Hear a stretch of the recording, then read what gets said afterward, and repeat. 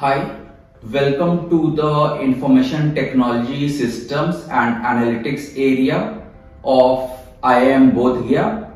If you are passionate about information technology systems, artificial intelligence, data mining, machine learning, and in fact smart campus, smart city, so this department is for you. And here we work on a lot of different fields, and important among them are first is smart information systems using IoT, cloud computing, blockchain, and then we have data analytics as a field where we have different tools like machine learning, deep learning, text mining, and multi-criteria decision making.